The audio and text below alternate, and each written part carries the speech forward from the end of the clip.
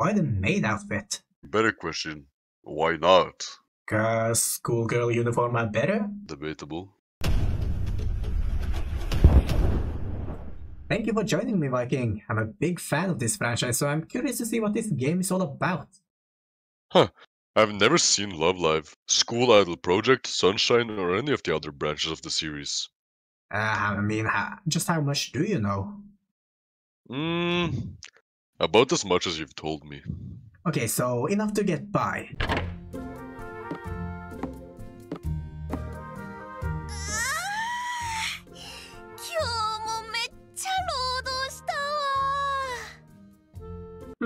I guess Yohane is just a canned name for this character now. This would be the only name I know her of. Is she like the main character? Well, in this reality, yes. また占い師の仕事じゃなかったけどね。何よライラプス、ちゃんと占いだってしたじゃない。A talking dog? Is this part of the original series? No. Introducing this new project. A fine addition, though. あの商人のおじさんだって喜んでくれてたし。占いが当たらなくて気まずくなったヨハネが荷物運びを手伝ったからでしょ。倉庫から大きな船の甲板まで荷物を持って何回往復したか。How young are they again? Well, this one is a first year in high school, so 15 to 16? Why? So this isn't that underage child labor. This is in Asia. Nothing new, really. Not entirely unfair. そうそう、あんな重たい荷物、この痛いけな少女に持たせるなんて。運んだのはほとんど私だけどね。だってあんなに大きい荷物一人でなんて無理だってば。それにライラプスは体が大きいんだから私の倍運ぶぐらいがちょうどフェアなの。Huh. How much does she weigh? Well, considering she's a Japanese girl at a height of 156 centimeters and taking her dimension into account while also discarding the extra weight from clothes and accessories, I'd say about 40 to 45 kilos. Send me to jail. I don't know if I should be impressed or creeped out. それじゃあもらったお礼の半分は私のものってこと？え？まあそうとも言えるわね。箱の中から好きなもの一つ選んで持ってきなって言われて、ライラプスも一緒に見てたでしょ。結局ヨハネが選んじゃったじゃん。え？そうだっけEqual rights for all. Fuck you mean she's a talking dog? Animals got rights too. もらったものが鏡じゃ半分こってわけにもいかないし。細かいことはいいじゃない。ちょうど素敵な鏡を探してたんだから。それで話題が話題を呼んで歌って踊れる占い師だなんてスカウトがどんどん来て。その心意気は買っておくよ。Reminds me of someone. Shut up. それよりさ、来週のパーティーの準備は進んでるの？しまった。みんなに来てもらうのに全然準備できてない。どうしよう。新たな地平より目の前の計画性が必要だったね。うるさいな。Okay, so far I have a good impression of her. Don't know if she's gonna be my best girl though.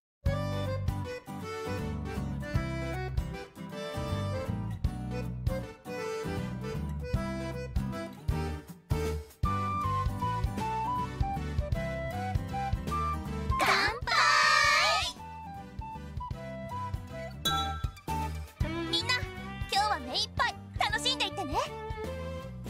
マルのお店でも人気の特製パンやお菓子いっぱい持ってきたからどんどん食べて。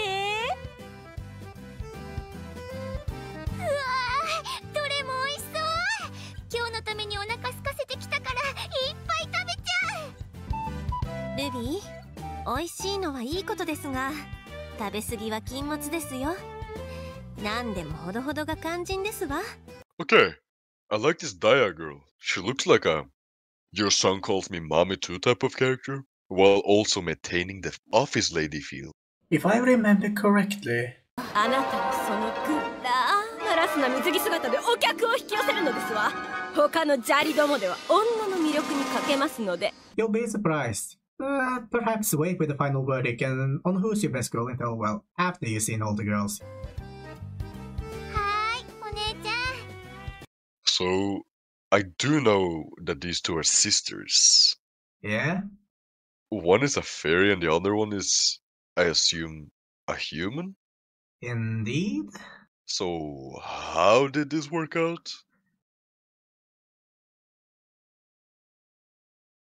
I see two possibilities. うちの旅館の温泉で作った温泉卵もぜひ食べてみて。わーい、ありがとう、ちかちゃん。ねえヨハネちゃん、ライラプスはいないの？会ってモフモフしたいなって思ってたんだけど。 Is she into furries? I thought she liked Yuri. Truthfully, it's never truly established, but in my opinion, it's a downgrade. Last time it was at least human.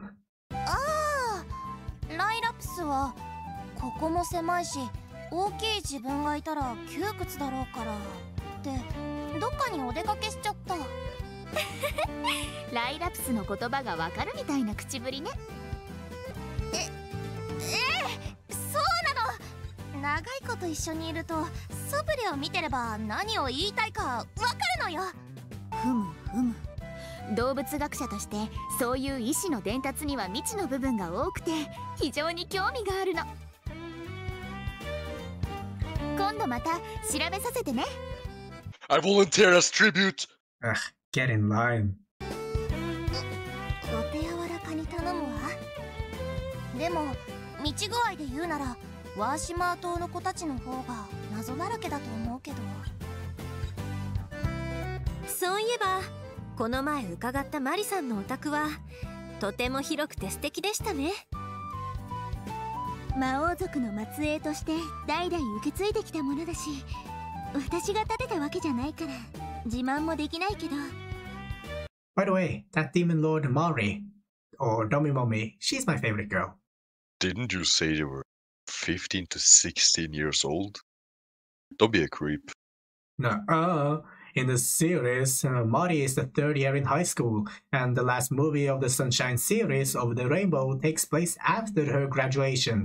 Summer vacation in Japan, just like the rest of the world, starts in July. She has birthday in June, so at the end of the day, she can be considered adult in most countries. Yeah. You're being creepy. But... yeah. But even if she existed, she would never date someone like you. So I guess you're allowed to dream. でっかいお城で丸もたまげたずら。遠くから見たことはあったけど、もっと怖いとこかと思ってたよ。ごめんね、まだちょっと手入れが行き届いてなくて。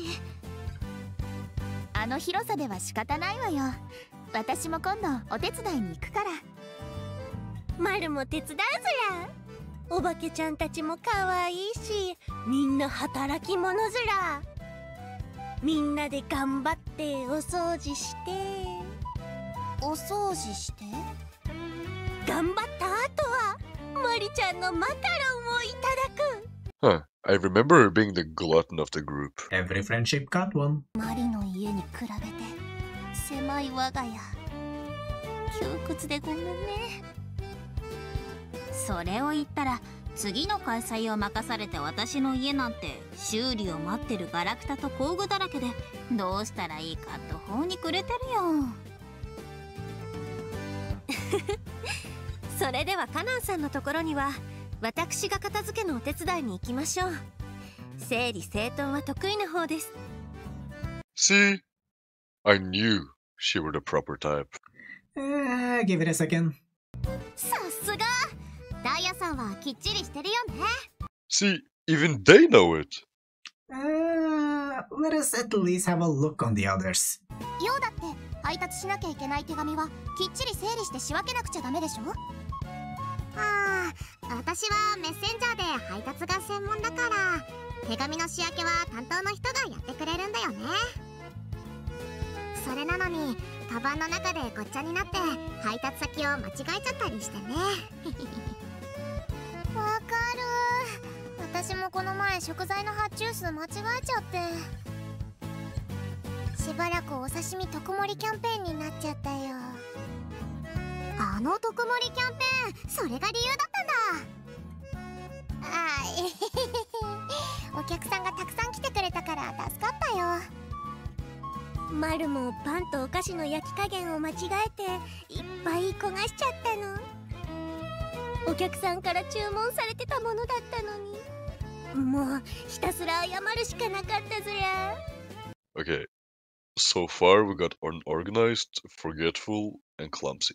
Okay, how about the main character? そういうヨハネはどうなの？最近の失敗話を聞かせてよ。私？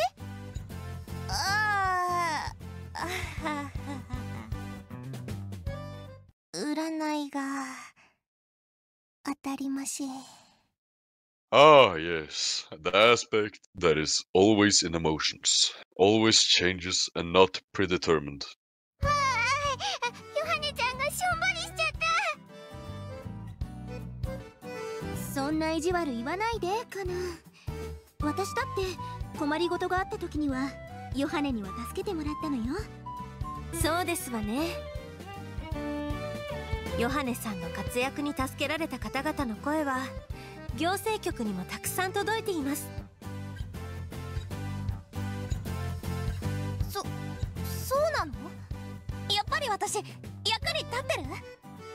If it wasn't for her, some elders back would be in ruin right now. そうだよ。方法は占いじゃなくたって立派なもんだよ。ヨウさん、その言い方はかえって。Damn! And she's able to read the room? In fairness, so many people can't do that. いいのよ、ダイヤ。そんな物言いもここまでよ。今ここで大発表しちゃいましょうか。一体何だろう。それでは皆さん、こちらにご注目ください。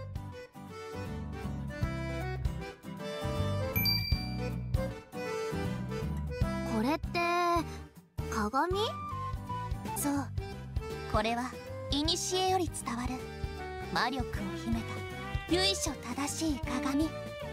確かに雰囲気のある鏡だね。私はね、この鏡で新しい占いを始めようと思っているの。題してヨハネの魔境占い。 Mirror, mirror on the wall, will I find a girlfriend this fall? Nope. いいね、面白そうじゃん。ねえヨハネちゃん、それってもしかしてウォレンと悪い山に出てきた占いじゃ？ドキッ。 Okay, I'll admit it. Her reactions are cute. 小さい頃に読んだことがあるわ。子供向けの絵本だったけど。私は読んだことないな。私もないな。どんなお話なの？ルビーは読んだことあるよ。ウォレンさんっていうすっごい魔法を使う人が悪いやつを倒すお話だよね。昔お姉ちゃんが読んでくれた。 Reading bedtime stories for younglings? She just keeps getting better and better. 人呼んで大天使ウォレン。大魔法使いで占いも百発百中という絵本の中の英雄ですわ。その力で山に住む闇の化身ナイトウィキッドという魔物を倒すというお話です。ウォレンは正義の大魔法使いで究極の占い師なの。その力で世界を救う英雄なんだから。そっか、魔境占いって絵本の中でフォレンさんがやってたやつだよね。そうです。 I think we know the basic plot of the game. Probably. ヨハネちゃん、ちょっと安直すぎないかしら。その絵本を読んだことがある人が聞いたらすぐにバレちゃうわよ。 Even in this world, you can't escape copyright. いいでしょ。かっこいい方がみんなに分かりやすくていいし、それに占いは当たるか当たらないかが重要なんだから。そうです。まずは占ってみたらいいじゃありませんか。私はヨハネさんが皆さんの役に立ちたいという気持ちを信じていますわ。ダイ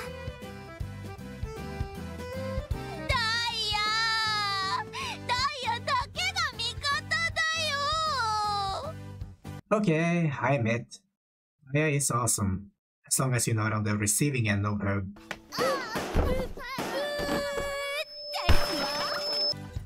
マルも信じてる。だからヨハネちゃん、マルのことを占ってほしいずら。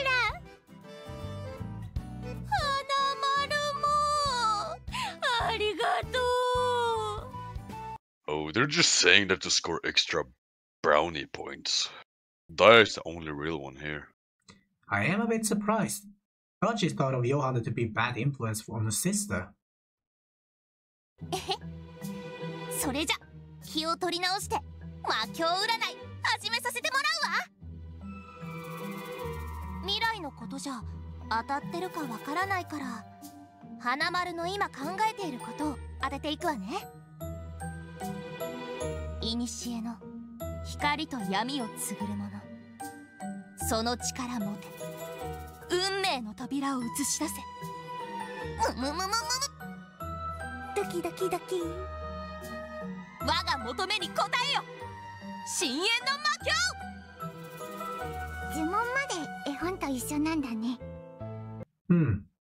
Considering that magic is a real thing in this reality, perhaps just tossing around random spells without any regards for safety is a bit unwise? Nah. Yohane seems like a professional. 残念、また外れたずら。そんなバカな。私の力が封じられているのか。きっと練習が必要なんだよ。そうだね。そんなに簡単にできたらありがたみが薄いよね。なぜ？ Professional, huh? I thought you liked her. Why are you dissing her? What? I mean, I like her, but she's not my favorite. Right. I forgot. Demon Dummy Mummy Lord. そうだ。他の人も占ってみよう。花丸が私の力を封じてるかもしれないし。マルはそんなことしないずら。 What's the difference between gaslighting and blaming others? Level of skill. 占う相手を選ぶなんて聞いたことないね。まあまあ、才能があるかないかすぐに結論出さなくてもいいんじゃない？そうよ。これから1年でも2年でも訓練して当たるようになっていけばいいのよ。1年も2年もなんて待ってられない。そんな子供みたいなこと言われてもね。You know what? I kind of like this girl with purple hair and ribbon. You mean Kanan? Surprisingly enough, despite being a single child, she is fantastic at playing the actually good big sister role. You know what? Sometimes the best love advice comes from the inexperienced single people. Huh, they're getting flashed. Oh, okay, I'll shut up.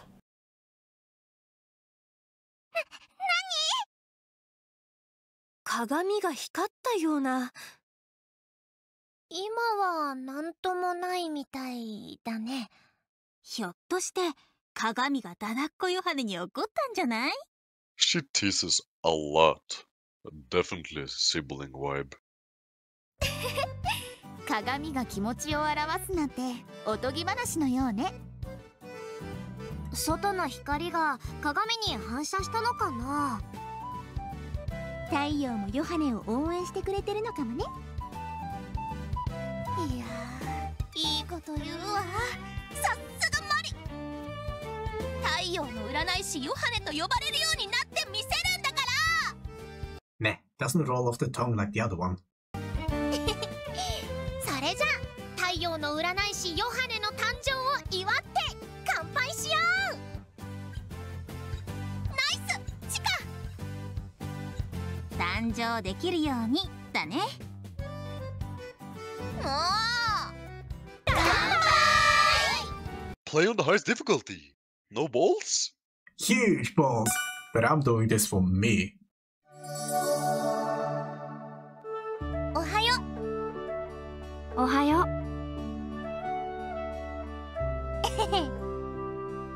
Wait a minute. Just single words?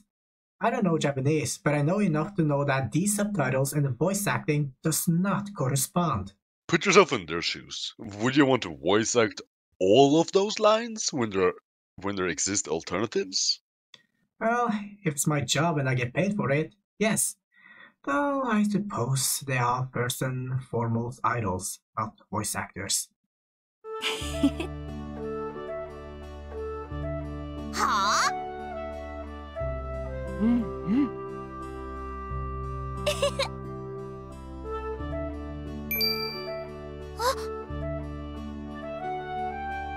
うんうん。 I get reminded that I need to shave my beard. I know, right? I never have time for that in the morning. But you don't have a beard. Not anymore. そうね。おーい。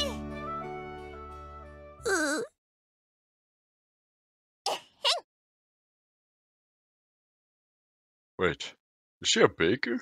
She sure is. She just went up on my list. The way to a man's heart are through the stomach. Wait, doesn't that imply that you have to go up through the butt? どうしたの？はあ。え？ダメよ。ごめんずら。ライラプス。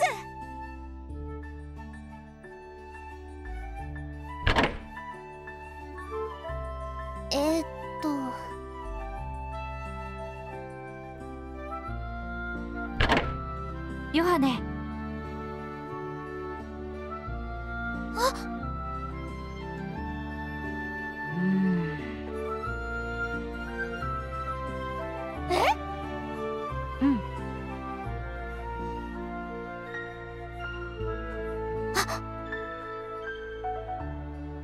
任せなさい。え？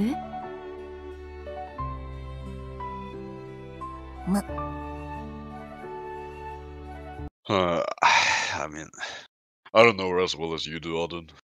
But, is she actually reliable? From what I understand, in Sunshine she was a streamer and she knew how to edit videos. And I also believe she was the group's editor, I think.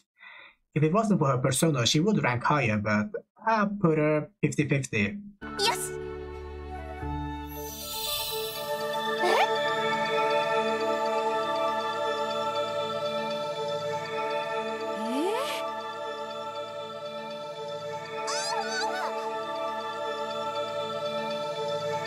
ヨハネ？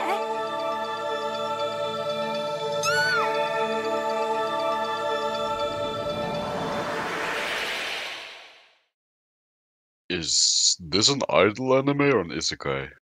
Idols has changed over the years, man. Don't think, just accept.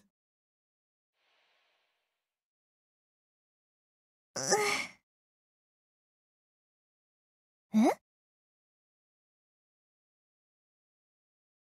なんで？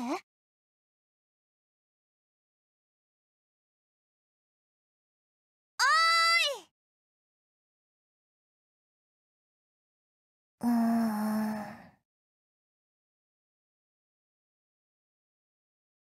えーっと。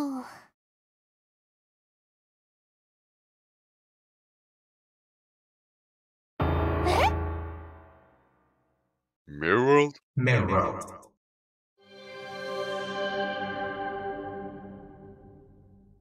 なーにが出るかな？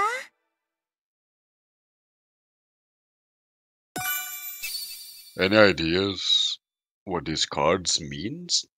If this was a rhythm game, maybe. But it's not, so I don't. え？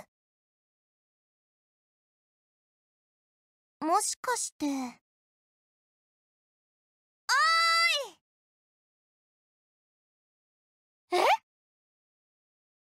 Calling the indigenous people for thing doesn't paint a good picture for her.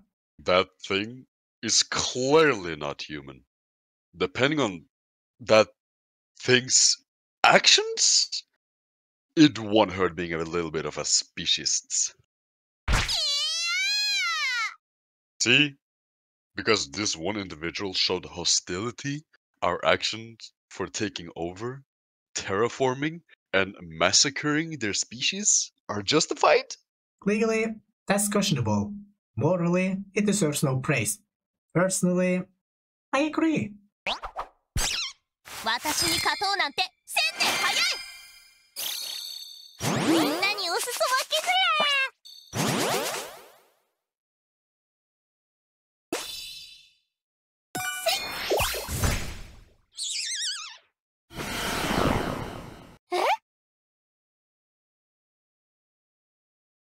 あれ？ Why does she seem surprised? I thought magic was a real thing in this reality. Judging from what I've seen from the anime, maybe magic in the sense of enchanting items and tool, like in Minecraft. The corrupted animals might be some sort of a curse, and well, don't get me even started on whatever the last battle in the anime was. I know magic, all I can say.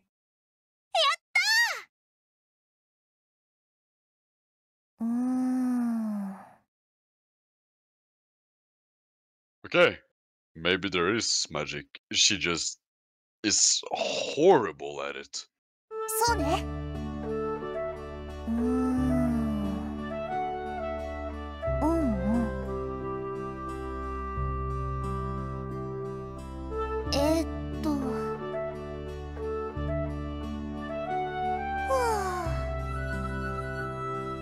She's strangely calm, considering her situation.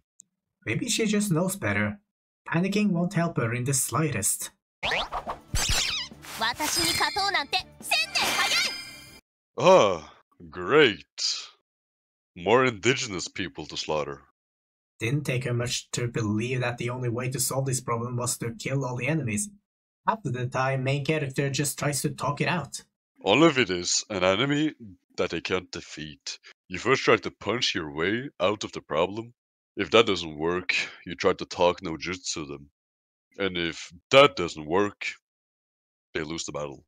And then there will be an arc where the main character tries to figure out counter-arguments and also train. It's a standard anime procedure.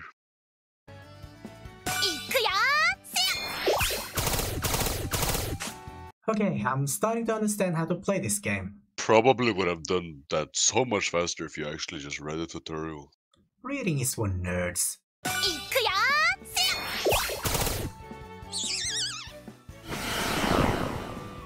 ー。 Huh. I think I would have made a great magical girl. You can be whatever you want these days, except being honest in controversial topics. One slip up and the media will be all over you. Coming from the guy typing religious stuff in my comments despite being atheist. You deleted all of those. Yes, I do. はあぐっすんずる誰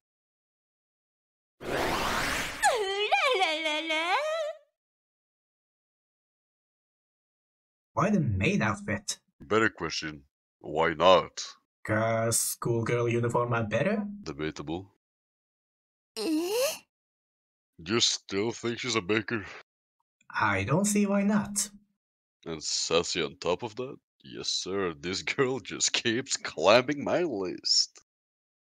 マルは花 Yes! She's still a baker. その通りずら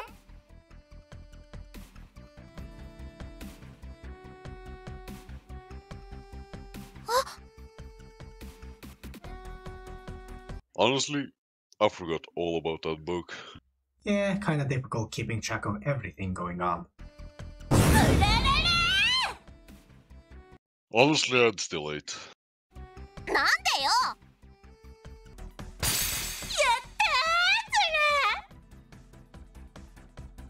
ずらいい加減にしろどうして照れるずら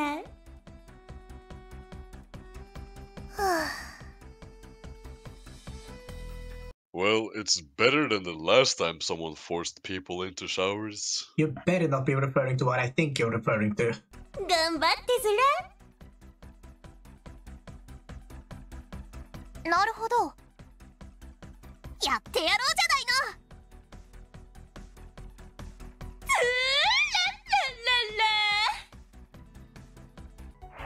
みんなで行くずら絶対勝つんだから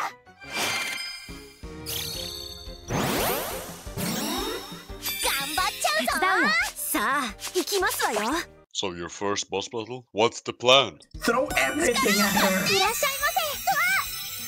せ手伝うよヨハネちゃん私が来たよ力を貸して私にもお手伝いさせてください助けに来ましたよヨハネさん You really like the office ladies, don't you?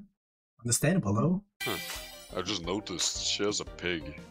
Well, we have a wolf, or a real big 世 dog. 話が焼けるんだから手伝うよ Touche. どっせー下がってて微妙じゃない She got pig, no more. You reckon she'll turn it into bacon? せーのずら負けたずら私ってば強すぎない Congratulations! You beat your first boss! How does it feel? Ugh, wasteful. Now we gotta cross out another potential waifu.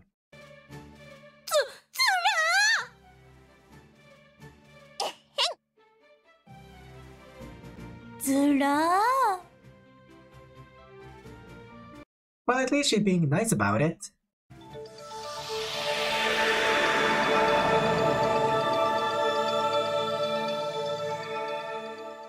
Yohane? Well, that was easy. Thought they would make it more difficult for us to get out of here. Come on now. They're bad people, not frustrating people. ライラプスあれライ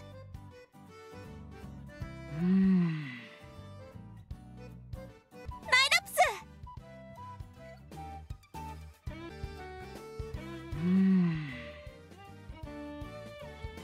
そうねまさか And she just believing all of this just like that. She's a dog. Why would she know any better? あのさ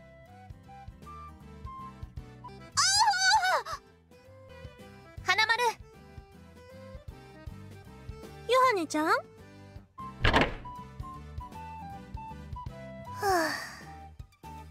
あもしかしてうん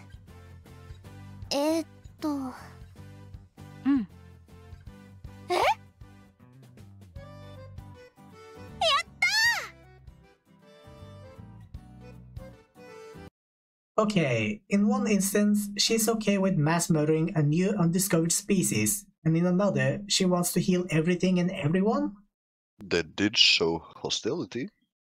Any wild animals would show hostility when approached by a human. I'd say the reaction were natural and expected. 任せなさい。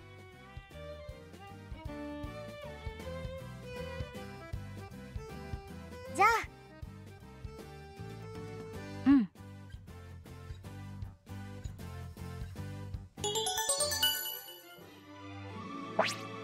Damn! Took you almost 46 minutes to complete. To be fair, I did spend a lot of time trying to figure stuff out. Sounds like a skill issue. Oh, fuck off.